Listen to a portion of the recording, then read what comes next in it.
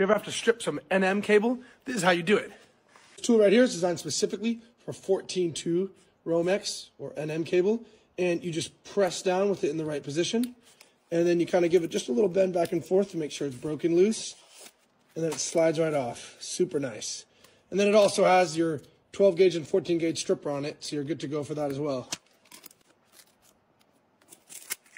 I'm using these lever nuts, and this has 5 spots, and all you do is you push the wire on with the lever open, pop the lever down, and it's locked on.